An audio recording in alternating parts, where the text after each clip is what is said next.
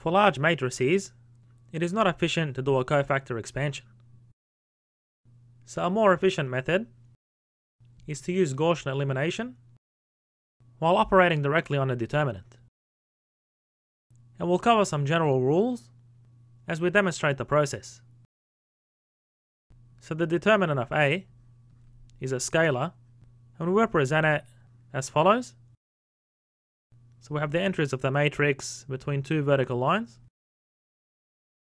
And what we aim to do is get this in row echelon form using Gaussian elimination. So in the first step, we're going to flip these two rows to get a 1 on a diagonal. So that gives the determinant of A. So we have 1, 3, 2 in the first row and 0, 2, 3 in the second row. So a row flip negates the determinant. And then we want to get zeros below the diagonal, so we subtract 3 times row 1 from row 3. So let's copy our result down here. So we get 3 minus 3 is 0, 2 minus 9 is minus 7, and 1 minus 6 is minus 5. So adding a scalar multiplied by a row to a row does not alter the determinant. So let's copy our result down. And let me just remove this here. So finally, we add 7 on 2, multiplied by row 2 to the third row. So as we can see, this 0 doesn't get affected. Then we have minus 7 plus 7 on 2 by 2 is 0. And minus 5, which is minus 10 on 2, plus 7 on 2 by 3, which is 21 on 2.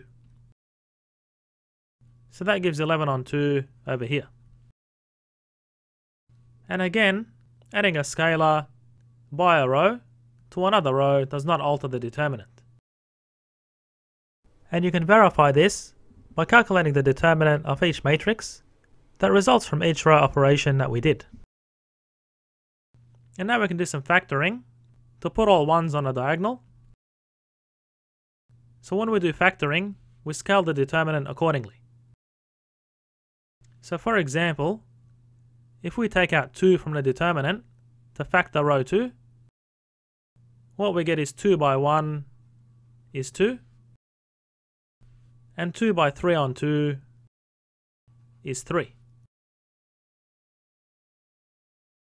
And similarly, we're going to factor 11 on 2, so let me just make a bit of space here.